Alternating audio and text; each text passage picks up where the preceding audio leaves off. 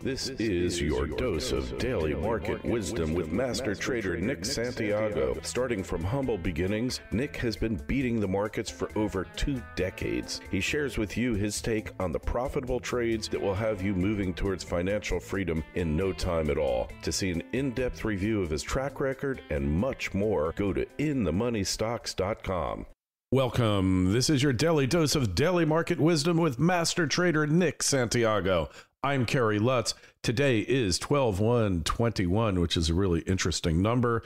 It's the same backwards and forwards. And this is show number 345. And maybe that's what the markets are doing.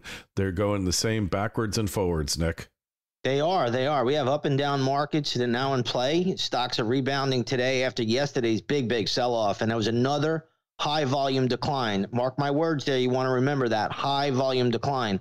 So today's the start of the month, and often money will flow into the markets at the beginning of the month, and we're seeing that today. So good rebound for the markets today. They're up across the board. We'll see if they can last into the close. Remember, it's always the close that's important, but at the moment, markets are hanging in there pretty well. All right, so the ADP job report, that was the big news for today? Yeah, that was the big news earlier, the ADP job report. I think it showed 534,000 new jobs. It was pretty much in line with expectations, so no real shocker there. But we've got to remember, we're in seasonality trends here. So, that number probably falls off once you get into January and February. The non-farm payroll report will be out this Friday by the Bureau of Labor Statistics. And again, we'll see what those numbers are and more importantly, how the market reacts. Right now, you got to think that the president's approval rating is so bad, it's at an all-time low, I think, for any president. So they're certainly going to want to have a good number this time around. Normally, I don't think they care. But this time around, I think they're going to want to put up a pretty good number. So it's the market reaction that really matters, not the actual number. We'll see how the market reacts this Friday when that number is released.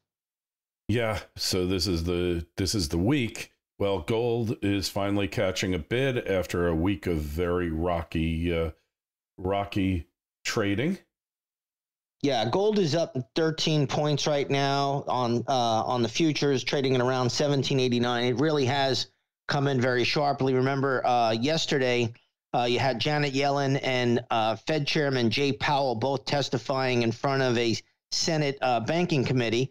And basically, Jay Powell sprung on the market that he was going to accelerate the taper even with the Omicron variant out there. And that really caused the markets to sell off, and gold took a pretty good pounding yesterday as the dollar moved up. So today it seems to be rebounding pretty nicely, and we'll see where it goes. It needs to really firm up, though. It did take a beating over the last 10 days or so. So we'll be watching it closely, but good day today. Well, so do you believe him that he's really going to do this taper? I don't really believe anything they say. I think it's a lot of jawboning. Ultimately, though, he's going to have to do something. I mean, the country is spiraling right now. So he is going to actually have to do something. I think he's probably got the golden ticket in his back pocket, the trump card, so to speak, and he'll come out and say, hey, if the variant is bad, now we're going to lessen the taper. So I guess he could always pull that stunt. But honestly, they're so far behind the curve right now. Rates need to go up. There's a lot of distortions in the market, and there have been all year long. The equity market is in a bubble. He's got a lot of problems, a lot of issues here, and he just got renominated by the president. So now I think that's out of the way. Maybe he may do it.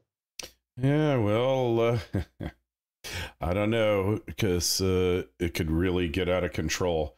Finally, Bitcoin, what do we got going on with Bitcoin? Yeah, so Bitcoin right now is looking pretty strong. It's up almost 2%, trading at around 58,500. And like we said before, as long as Bitcoin can stay above that 52,000 level, it can actually chop around and build some progress and go higher. I don't see any real problem. If you break below 52,000, especially on a weekly chart close, there's big problems for Bitcoin. But right now, it's still okay. I don't see any issues there. All right. Well, I think we'll leave it at that. So make sure you go over to inthemoneystocks.com, see how Nick has beaten the averages for decades. The Twitter feeds at ITMS at Nick Santiago01 and at Kerry Lutz. Emails are welcome, kl@kerrylutz.com. Nick, we will talk to you on Friday. Sounds good, Kerry.